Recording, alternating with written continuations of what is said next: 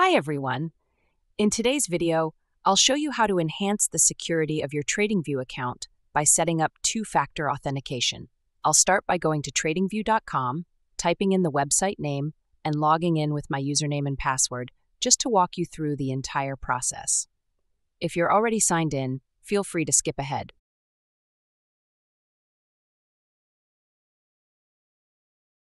Once you're logged in, look up to the top right corner of the page where you'll see your profile name or avatar.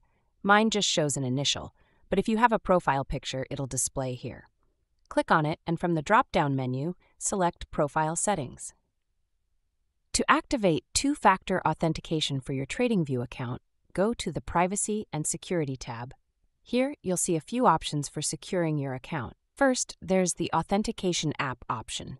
This allows you to retrieve codes from an authentication app on your device like Google Authenticator, Duo Mobile, or Authy. Second, there's phone verification, which sends a text message to your mobile device when signing in. For this tutorial, we're going to go with the first option. So click the Enable button next to Authentication App. After clicking Enable, you'll see a screen asking for verification options. To enable two-factor authentication, TradingView needs to send you a confirmation code.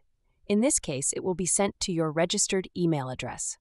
Select your email, which should be partially hidden for privacy, and then click on Send Code. Next, check your email for the confirmation code from TradingView. Once you have it, return to this screen and enter the code in the field provided.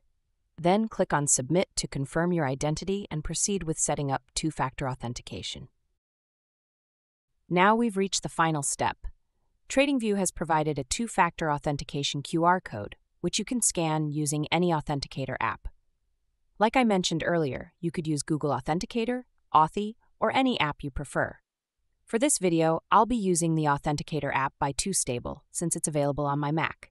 So in my Authenticator app, I'm clicking the plus button to add a new account.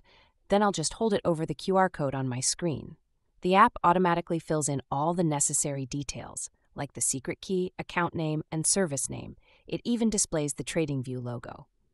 Once everything looks good, I click Save. Now, my Authenticator app generates a 6-digit code. I'll enter this code back in the Authentication Code field on TradingView, and finally click Enable to complete the setup. With two-factor authentication now enabled, TradingView will provide you with a set of backup codes. These codes are essential. If, for any reason, you can't access your Authenticator app, these codes will allow you to log into your account. I highly recommend saving them somewhere secure. You could store them in a password manager, or even write them down and keep them in a safe place. This way, you're fully protected even if you lose access to your Authenticator app. And that's it. Your TradingView account is now fully protected against hackers.